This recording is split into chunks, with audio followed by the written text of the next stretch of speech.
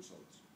So, our idea is to have this kind of tool for looking our center from the self-evaluation point of view.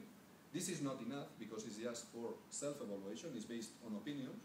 And then here in the same page you have the idea of jumping to facts.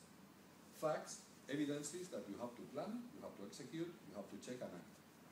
In fact, the external evaluator asks you this document and they give you scores on this document using 1, 2, 3, 4, 5, 6, 7, 8, 9, 7, 8, 9, 12 characteristics related to your PDCA, related to your evidence.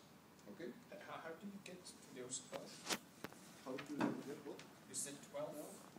Here, 12 elements. Ah, okay. He's just summing up. I think below plan there are 3 things there. Below 2 there are 3. Sorry, it's a terminology question. They ask you to use plan in one